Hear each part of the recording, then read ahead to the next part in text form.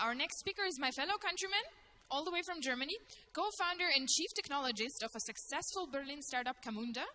And I would like to give the stage and your warm hand of applause to Bernd Rücker.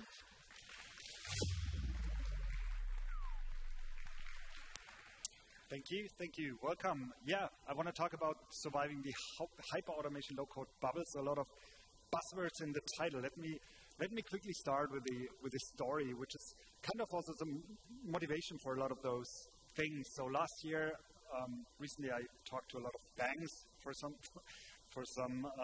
reason, and last year I was sitting together with a couple of executives there in a bank, and they were looking at the bank account opening process. So whenever you want to have a new bank account, you probably go online, you enter a couple of data, and then that whole process kicks off until you have your bank account ready, your IBAN ready to use, and so on and so forth. And they wanted to, first of all, improve the quality, but very specifically also looked at the customer experience, in that case, the speed of things making it happen. And they had a very concrete idea of what the competition could do. Because they could do it, and they had a very specific number of a couple of minutes in order to open up a new bank account, for example. And they needed a couple of days, actually. And recently, when I opened up a new bank account, I'm currently 6 weeks in the process for certain banks. So there seems to be a problem there. And the situation, if you look behind the curtain within the IT systems of these kind of organizations, it's typically not that they haven't automated anything. They have automated certain steps that need to happen in that whole bank account opening. That was the trick here. Okay. Yeah? Good. Everybody's awake now. Awesome. So they, of course, also have a couple of systems that do certain of those tasks, probably automated. They don't use pen and pencil to calculate the score for a customer. But what they didn't look at typically is the whole process, like end-to-end, what has to happen in what order, and how are these connections are being done. Very often that's a point-to-point integration, like the website writes it somewhere, it's put in the CRM system, somebody looks at certain records there, and so on and so forth. So it's a very spaghetti-like integration of these tasks in order to form that end-to-end thing that should happen. Okay, and that leads to first of all, a broken end-to-end automation. That's what you can experience as a customer if it takes too long, actually, that something happens. You might fall through the cracks if some, like, passing off to another system doesn't work. Maybe nobody even recognizes that, right?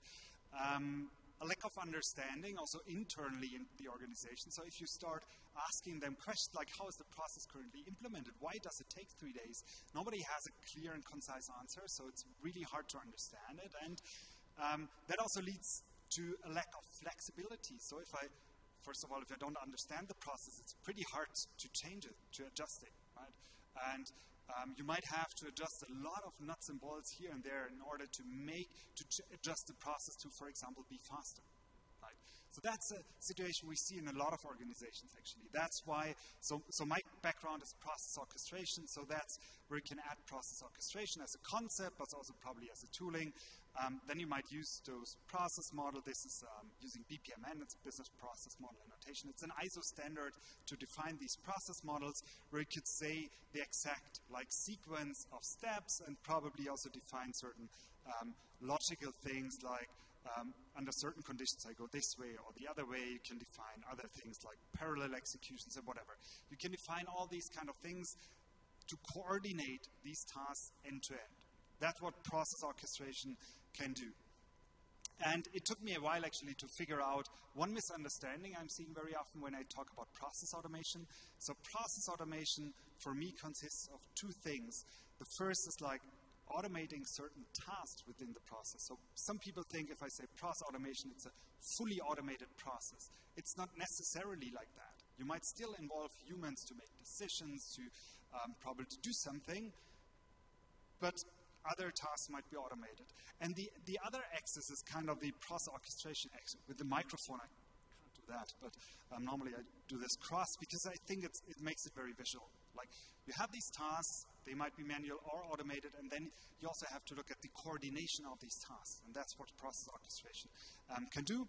I'm going over that very quickly, actually. For me, that's kind of the baseline we need to understand to discuss certain aspects which are more interesting then. And then you can give these kind of process models to workflow engines, to tooling that can understand it. So BPMN, basically in the background is an XML file you can give to engines. The engines can directly execute instances of that. So you can talk to the engine saying, kick off a new bank account opening, and then they go through that. That's what a workflow engine can do. Okay. For my background, I haven't yet introduced myself. You did very quickly, Bernd Rücker, co-founder of Camunda. We're an open source process orchestration platform, so that's kind of my bias, if you will, but also I'm looking into these things for roughly 15 years now. I've wrote a couple of books, and if you want to reach out to me also later on, there's my email address. Always happy to discuss things. And if you look at what we do, or also what my background is, it's with what I call pro code. So basically, the idea was, or is still, or was always, to hook in process orchestration concept in, let's say, normal professional software development. Not to make it an alien. I still want to use CI/CD. I still want to code in whatever Java or .NET or whatever I do. But I want to add these process orchestration things to it, because it's not super simple to build a workflow engine, right? And we call that always developer friendly. So that's actually where we come from. And then I don't go through that in detail, but there's a GitHub link. You can also Google for that. The slides are available later on for that whole customer onboarding example in a runnable version.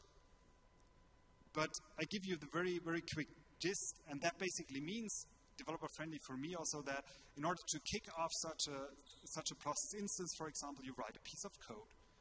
In this case, I use Java and Spring Boot because that's my personal background, but you could also use other languages. We have SDKs for other languages. And then, whatever, expose that as a REST API, for example, to your internal world. Or if you want to add a customer to a CRM system, that might be a REST call. Again, you might write a piece of code in order to do that. So these kind of little glue codes, and then you can write unit tests and so on and so forth. Pro code. I hope that idea gets clear. This is how we can automate these end-to-end processes, these orchestrations, very efficiently, actually. We're doing that for quite a while now. And like, if you look at the architecture, it could be a Spring Boot application, for example, and then you add the process model as an XML file, can be part of your development project. You need a bit of SDK. You might need your own code, for example, to talk to the REST API, and you might use Camunda or a different engine in order to run it, right? And yeah, right. There are a couple of advantages of that. So this is something you could do. Okay. Right, and I always love showing that because that very often gives people that don't know workflow engines an idea what a workflow engine is. And then you get also all these visibility kind of things like, how many process instances do I have running? So I currently have 6 waiting for something. I know exact timestamps. I get exactly that idea of why does it take so long for me to open a bank account if something is stuck, or if there are technical problems, for example, what are the technical problems, statistical data of what's going on, and so on and so forth. So that's kind of a great thing to do, right? Okay. Let's assume we do that, and we do that with a lot of banks recently and bank accounts opening. It doesn't automatically speed up your bank account opening, right? It might do because you at least know, like, customers falling through the cracks anymore. That can already be a big improvement, but it doesn't bring down processing time. But it's actually a great place to look into to understand, like statistics, for example, where does that time go? And very often it's a human task where you spend time on. Maybe you have not enough people working on that. You have to wait for these approvals very long. And then you might also be able to do something about that. For example, adjusting the process that certain approvals are done automatically, or applying AI for certain things, or decision tables for the easy cases, or whatever. But you have that basis to improve the process, which I find a super interesting place to be in. Okay. Good. Now we define process orchestration. That's one baseline we need. The second thing is, and I'm I'm not a big fan of quoting Gartner probably, but what Gartner coined is that hyperautomation term, which I had in the title. You're here, so let's talk about hyperautomation. And they coined that 2 or 3 years back. And the only important thing about that slide is Gartner coined the term, and they see a very valuable thing in hyperautomation. If you look at what hyperautomation is, you could ask ChatGPT. ChatGPT says hyperautomation is an approach to automation, blah, blah, blah, blah, blah. I highlighted the important parts: to create an end-to-end automated solution that can handle complex business processes. Right? And that goes beyond traditional automation, which typically involves automating specific tasks or process. With hyperautomation, the goal is to automate as much of the entire process as possible. Which makes a lot of sense. I mean, it's not a surprise that we want to automate as much as possible. So my quick condensed slide on hyperautomation is this: we want to automate all the things, but end to end. Right? That's what hyperautomation is about. Okay, so we learned about process orchestration. We learned about that developer-friendly thing. You might have good tooling in order to do that. So where is the challenge with that? The big challenge I see at the moment is not that it's not known that organizations have to move that direction. One of the big problems is currently what's called talent shortage. So we have that lovely approach, but we don't have all the lovely developers we need to automate everything we want to. And this is a thing, I asked ChatGPT to prove there's talent shortage. And you don't have to read it. To be honest, I haven't read it for putting it on the slide, but it ticks 2 boxes. I use OpenAI in the talk, so there's AI here, and it proves there's developer shortage. But you can ask most of the organizations out there, they don't have the number of developers they want to in order to automate whatever they need to. So now the interesting question is how to automate all the things in that world. One thing that I find super interesting, so I'm in that game for, let's say, more or less 15, maybe 20 years now. When I started, the world was kind of, there was the business, there's the developer. And when I started, it was even important that I'm a Java developer. It's not a .NET developer, the .NET developer. So it was a very clear separation there. Business, Java developers. And we even had that kind of wall in between. And when I started with BPMN, for example, we were discussing a lot around how can we move requirements from the one side to the other without losing too much. That was the whole thing we were discussing, like how can we get the requirements to the developers developing the right thing. And on the positive end, and we always wanted to tear down that wall. And I think on the positive side, we somehow succeeded to tear down the wall. And if you look at the roles right now in most of the organizations, it's not like this anymore. It's not that binary anymore. We have a lot of big diverse set of roles. So that might be developers, but what's a developer? It can be somebody very experienced, right, doing whatever Java and Spring Boot for 15 years or 20 years like me. It can be a junior developer. It might be somebody just switching languages, doing something very differently. But at the same time, we also have business people that are going or having a much better technical understanding to do things. So we have all these kind of different people out there. And I find it an important kind of challenge now to include as many of those as possible in my solution building. Okay. Because not everybody, I'm very often puzzled by that, not everybody just wants to code in Spring Boot everything.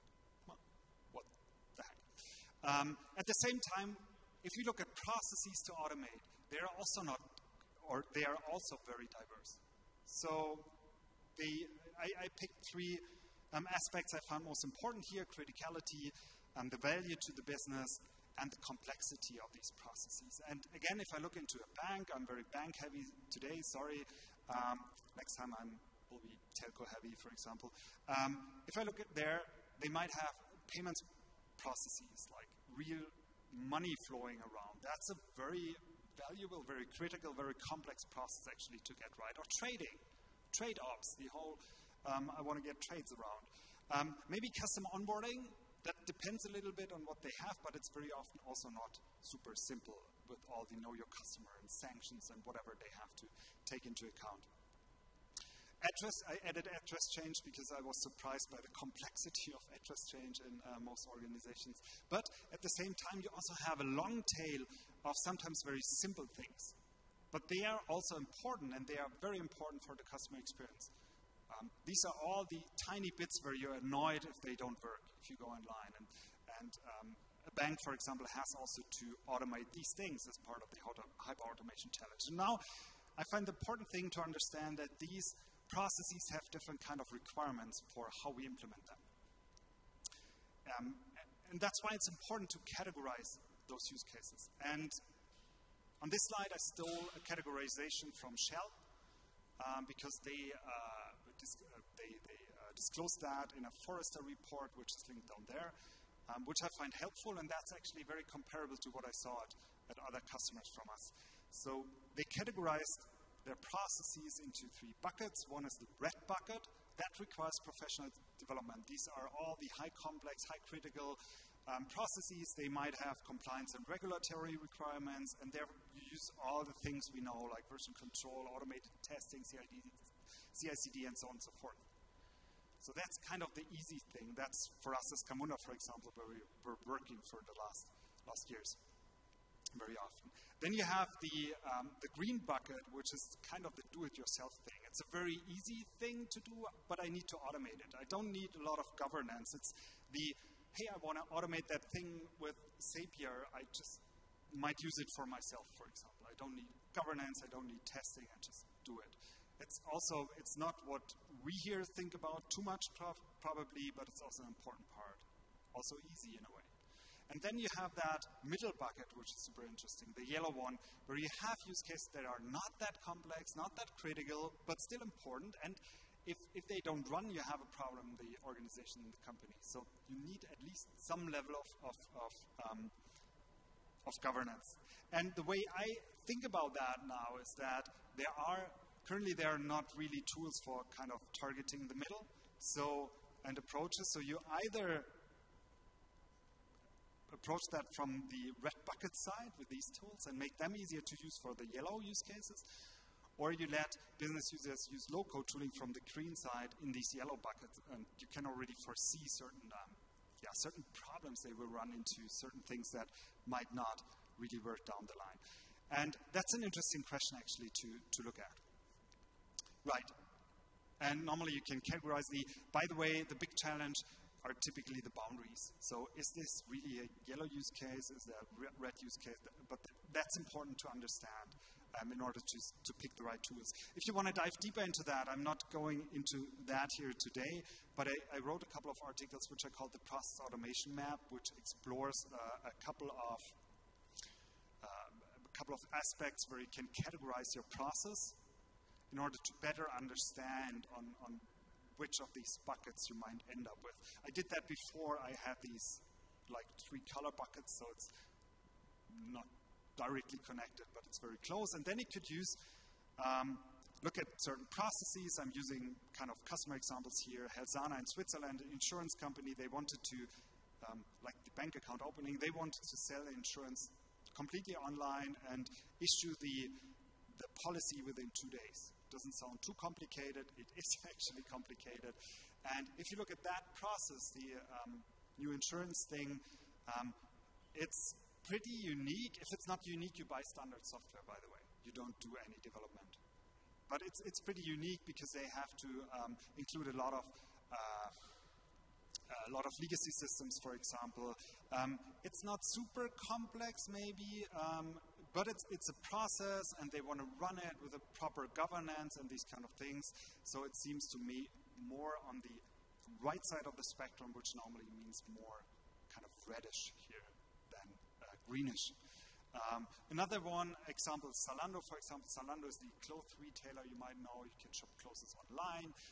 Every order goes over the Camunda platform in that case. And if you look at that process, it's very unique because they do certain things very uniquely by purpose. So they can't just buy any shopping platform and just use it. It's relatively complex. They are on a big scale. It's a process. They have an own department running all of that. So again, on the right-hand side. And you have to make sure you understand that for the specific process, it's not a company-wide decision for every process where you are kind of on the map to pick the right category. Okay. Good. Sorry, that gives me a second. So now, I would put the GraphCon in a developer conference bucket, and that's why I love being here in a way. Now I'm talking about low code. I'm actually happy that so many people showed up. I was a bit not sure if people are really frightened away by the topic, because that's what I hear a lot. And let's talk about that briefly. And the way I'm seeing that, or basically that was what marketing was doing out of my thoughts, is that I find low code interesting if you can tune it in. So you might know low-code platforms also in the process orchestration space that normally frighten away developers because they're building some kind of shields around them, and this is what it can do. And if you want to break out of that, you write a bit of JavaScript code in that small text field over there. That's probably possible, and that's it. So that's not the way I see it. The way I see it is you start with pro code, the stuff we had early on the slide, and then you can tune in as much low code as you want for certain scenarios. We by purpose internally speak of solution acceleration, not low code, but that's a side story. So if you go back to the solution architecture we had earlier on, right, you recall that Spring Boot application. There you have, for example, glue code, and let's make the example we want to talk to REST. So you have glue code talking to a REST endpoint, which is technology-wise not that super challenging. I mean, it's a REST call, so you could do it in Java, but you could also go away, for example, with what we and a lot of other companies in the industry call a connector. So you could use some connector that can already connect to REST, which you just use in your application. And I go into that a little bit more in a second. That gives you a couple of advantages. First of all, you might be able to reuse the same code in different processes because you probably have to talk to certain REST endpoints all the time. You don't have to recode it all the time. One possible advantage, I'm not sure if that's so big because also the Java code to talk to REST is super simple, but you can now give it to different people, right? You can have different people using it, and that's actually pretty big. And this is how it, for example, looks like. So you can have add REST, and then you don't add code, but you configure the endpoint. Okay. Normally people are, again, developers are normally a bit frightened by that. Ooh, that's some kind of black magic I don't understand. That's not the case. So if you look at what's a connector, it's a bit of Java code and what we call an element template. That's basically the part what you see in the UI. Right, so I'm sorry for putting code on slide. The GitHub link, again, is there as well. So you have, for example, for an for REST connector, you have a bit of code. I agree that most of the stuff is happening here, but it's basically, it's a function written in Java. It's a bit of JSON to define what kind of properties panel you want to have, and that's it, right? And then you can hook it in the modeling tooling, and that works. So this is how we get what we call a protocol connector, REST, Kafka, messaging. And to some extent, that's probably not what you would see as a low-code tool, because REST is super low-tech still, right? It's not nothing you want to hand out to the business. So you might want to go one level up and say, I want to build a connector to a certain system. That's what you can see in a lot of the integration toolings out there, like Zapier or others, where you can have a Twilio task, a Twitter task, Outlook task, or whatever, Slack task, these kind of things. So that's what it could build on top. The interesting part now is that technology-wise, that probably doesn't involve any coding because you can, Twilio is a REST API. So you can configure the REST connector in the UI part only to make it a Twilio connector.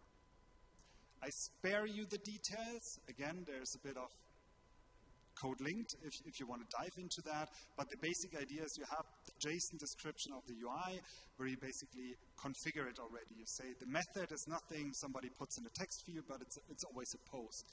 And it's hidden because we don't want to show it to anybody. And the headers means we transform a form, and so on and so forth, right? There's more to it. If you want to read it back, there you go. Then you have a Twilio connector thing. Now, the next thing to think about is that the right level to involve other people, like, let's say, business folks to whatever extent, to build processes themselves? Probably also not. Because that also requires a lot of knowledge, like we use Twilio to send SMS. That's something you need to know. You need to know how to use Twilio. You probably need to know how to authenticate to Twilio. What are the rules we use internally in the company to use Twilio, and so on and so forth. So what you can do on top of that is to build a very specific connector, for example, to send an SMS. And because you might leverage Twilio underneath, it's again just a bit of JSON to narrow it down, to pre-configure to certain things. But it brings you to a different level conceptually. Now the person using it doesn't even have to know about Twilio. And I find this kind of cascade, how you basically shield the kind of Java code, the technical details, more and more very interesting to think about, to enable other roles. Yeah, and you need a bit of tooling to make that happen and whatever. To enable other roles to participate in these kind of like process automation or process orchestration endeavors. And this is very different, actually very different approach to what I see a lot of low-cost vendors are doing. They're dumping a big pile of connectors to you. Here, they are. Just use them. But it's normally not what makes it happen within the organizations.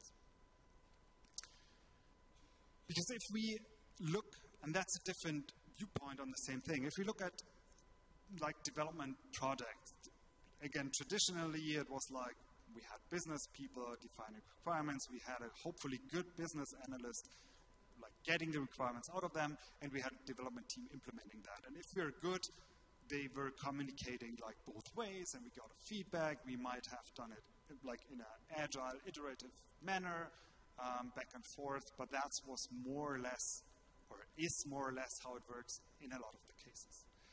And the alternative then is very often you have business folks using low-code tooling, and there was, I forgot the number unfortunately, but Gartner had a number, how many solutions are built by the business only without the involvement of the IT, which is a quite high number. Which normally makes IT very angry. For if there are greenish use cases, not a big problem. If they are somewhere yellow, getting to the right-hand side, getting reddish, then you have a big problem normally because you can't put the right governance on that. It's a very chaotic thing. So what you can do actually, and I see that happening in a couple of organizations now, is you can build a much more diversified team. You might still have developers on the team, maybe less. They might prepare certain things. They might prepare these connectors or what we just saw. They might be very specific to your project or to your organization. You can still code them, but then you can put them into a form and shape that others might be the ones that basically stitch together the process. And that reduces a lot of we're talking about that next cognitive load also for these people, because that means like technical folks can really concentrate better on the technical problems, and business folks can probably concentrate much better on the process because they have these kind of knowledge. So from my perspective, that's a big win-win situation. And yeah, I'm seeing that happening at certain organizations, but not very often actually. And that's something I think we have to change. Of course, we still have other people somehow involved. And that brings me to actually team topologies is something that's referred to in a lot of the talks, which is great actually. I like the book, very good concepts. There's another talk from Manuel tomorrow morning, don't miss that. And they know 4 fundamental topologies, so stream-aligned teams, they do the business value. Enabling teams, they basically help them achieving something. Complicated subsystem teams, so if you have a very technical thing to do, you might have them in a separate team. And you have platform teams building everything that's helping the stream-aligned team to go faster in a way. And this is how they visualize it, right? So you have all these kind of streams, the platform underneath, and probably the as a service team. And if we think back of the customer onboarding example, for example, these kind of enabling teams could be a process automation center of excellence, for example. We see center of excellence is very often at customers. The stream-aligned team is the bank account opening. That's what I want to do. And they should be able to focus on bank account opening problems. What do I need to do in what order and why? Where do I have to be compliant to certain regulations? Where do I need to involve know your customer things or compliance check or whatever? That's what they care about and what they automate. And then they might have something like fraud detection might be very technical, could be an own complicated subsystem team, and then they need the platform, and that could be something, okay, I'm selfish here, Camunda and X, which basically also can mean that very often for our customers, they combine kind of the process automation center of excellence with the platform team in a way, so they also pre-build connectors, for example. They run them. They are kind of the internal consulting agency running around the organization to help. And that's actually a very efficient way, I think, to let the stream-aligned teams focusing on the work. Speaking of that, let's quickly talk about microservices, very quickly at least. So I did a lot of talks on microservices over the last years. And the way we kind of agreed on, also on the conferences, but also with our customers, is that if you do microservices and you have processes, it's very natural that the processes are domain logic. The domain logic should live in a certain microservice, because then you have the ownership and a lot of things clarified. If you think of microservices, you might think of autonomy, team autonomy. So that might mean you want to have that all of those teams, if they use a process, if they want to use a workflow engine, they might use probably in different tooling, but at least different kind of instances of the engine to not be dependent on others. It's kind of an isolation thing. And that's actually what a lot of customers follow. The interesting thing now is it also, again, it puts kind of cognitive load, we're coming to that, on those teams, because now they have to understand how to run an orchestration engine. And now what we're seeing, we're moving kind of to a SaaS model. So first of all, so you can get a SaaS. We're having a SaaS offering as Camunda, but a lot of customers do that internally. They build their kind of internal SaaS model for their customers to basically maintain and offer the orchestration engine as a capability, so you don't have to care about that. And I find that a very, very valuable view. And this does not mean, and that's a discussion I have so often, it does not mean that this is unhealthy centralization. When I show the pictures very often, oh, yeah, you have that central platform capability there, this orchestration thing, Camunda is a spider in the web. That's not a good idea. We do decoupled microservices. We don't want to have that. But that does not mean that. It does not mean that you set the guardrails so close that nobody can move anymore. But it also means that you don't let everybody do what they want, because that's pretty hard to govern, actually. That's pretty hard to understand what's happening and let every team kind of reinvent the wheel. I like this picture, actually, when talking about microservices. I learned that from Eric Evans once, the kind of inventor of DDD, if you will. It's a three-legged race, so the people are bound together by their feet, and then they should run. And what you can easily imagine is that if you cut the bound here, there on their feet, they can run faster. That's the analogy you can use for microservices, so you don't want to have teams bound together, because that slows them down. And so you want to have the autonomy of a team and so on and so forth. That makes sense. It does make sense, but it doesn't mean that every of the runners should stitch all their closest themselves, right? Because that's not efficient. It means they have to do 2 hours of work before they can start running, like a minute probably. So that's not efficient. That's not what it should do. And I think that was understood wrongly in a lot of customer scenarios. There's one thing which I like. Coming up 2 years ago, I think, from Spotify, there was a blog post which a lot of people actually saw, probably, where they defined what they call a golden path. So Spotify started with a lot of autonomy for the teams, and then they learned that, and I love the quote, they learned that when they grew the organization, when they got bigger and bigger, they couldn't longer sustain that. All the teams are reinventing the wheel. they called it rumor-driven development because I heard that team is doing that architecture, so we probably should also do that. And that's not a very sustainable thing. It's not scalable to the organization. So you probably want to have certain guardrails, and they call that golden path. It's basically a definition of a stack with the how-tos to get started. So how should I build a web application in Spotify, for example? And then they give you not only the tutorial, but also the tools you use. And then you make it efficient. You make it efficient for this team to start. And I love this. I was kind of aware, but I relearned that from the team topologies book, where they go very, very deeply into the cognitive load topic. So cognitive load is everything I need to have on my brain in order to do something. And there are different types of cognitive load. The intrinsic cognitive load is something, the fundamentals. So if I want to program in Java, I need to know how to program in Java, what a class is, what a method is, and so on and so forth. I probably learned that during education, right? Then there are the extraneous cognitive load, which is all the environmental things like, oh, I need to deploy that, how to deploy that, where to put it on GitHub, these kind of things. And then this Germany cognitive load is the real business problem, the real task, what I want to do. And the goal is always to minimize those intrinsics and extraneous cognitive loads to let the people focus on what's really important. And I find this thought super key to thinking about how to define like your team topology, also how to define your architecture.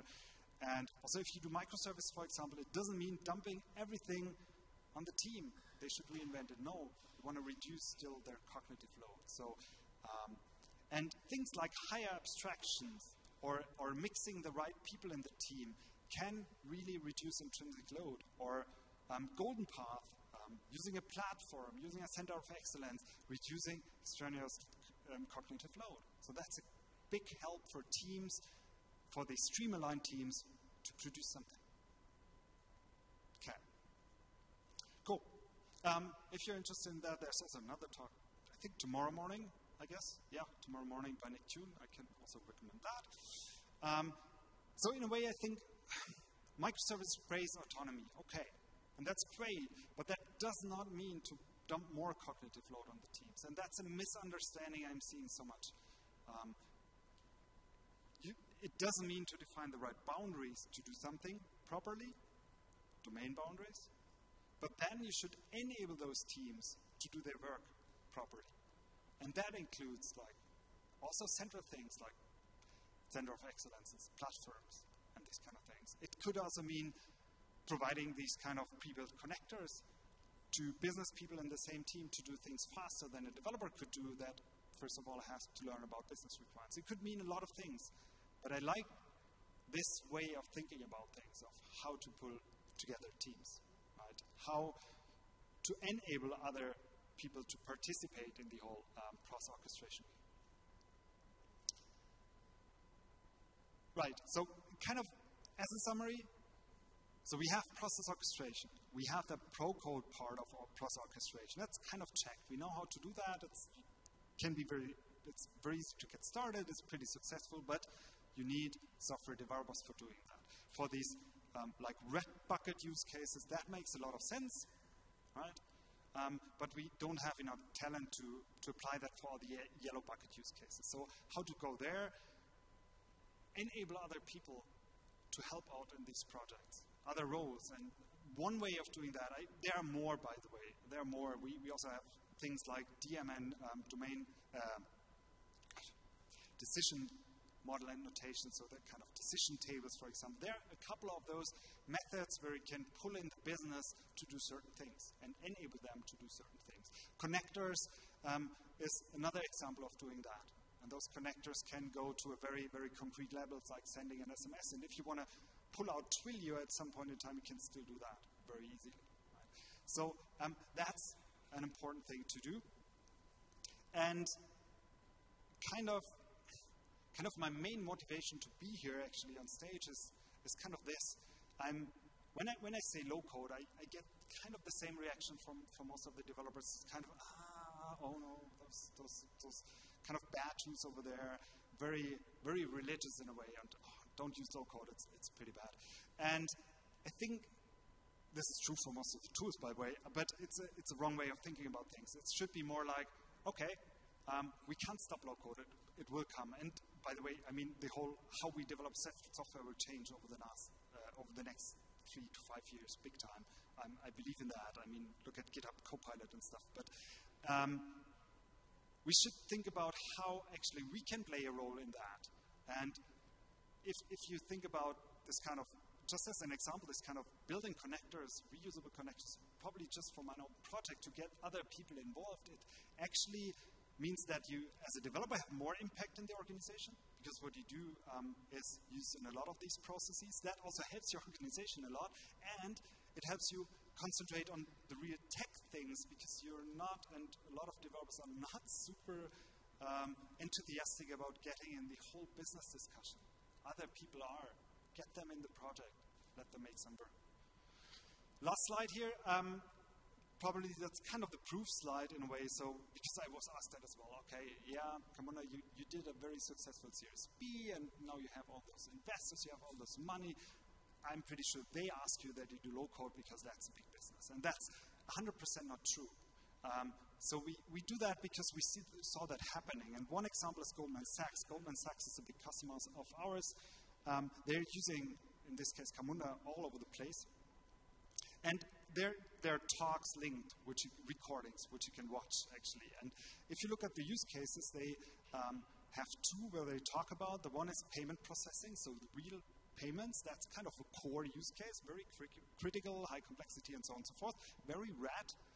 And they also approach that differently to the long tail, where one on the bottom, where Richard, for example, is talking about very easy approvals, for example. And they have built their own low-code tooling on top of Camunda, in that case, to roll it out across the firm. And there are a couple of numbers which are pretty impressive, how many processes they do. And they are not the only one. We saw that happening at a couple of customers. So that's where we understood that pattern. And I definitely believe in it being very valuable. Thank you very much. That's all I have.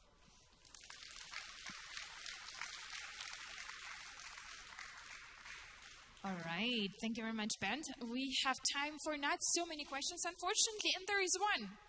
How about it? Okay. That's kind of... Two.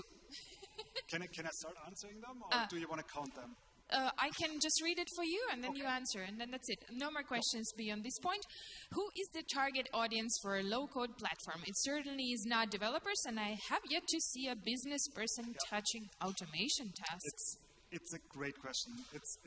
I hope it was posted early on, because I hope I answered that partly in the talk. So that's exactly the problem we're seeing. A lot of the low-code platforms are kind of targeted at businesses, but then you have kind of a REST connector which cannot be used by a business person. So they are kind of bought by the business, but then handed over to IT, and IT hates them. And that's why I think you have to find that way in the middle where you say, okay, I get it to the right abstraction level, and that can be used by the business, and I might need developers to customize that, to bring it there. All right, thank you very much. A lot of companies are developing low-code tools. What do you think of vendor lock-in and its risks? Yeah, I mean, that's always a risk. The more, let's say, the higher the abstraction delivered by a vendor is, the more you lock into the abstraction you are using. It's kind of an inherent thing. I think you can either live with that. If that's a big vendor, probably that's okay. At least you also save a lot of work you have to do yourself. The other kind of strategy, if you look at what I showed with the connectors, for example, a lot of those connectors you can pre-build in-house for your own organization, so you could probably move them relatively easily from vendor A to B.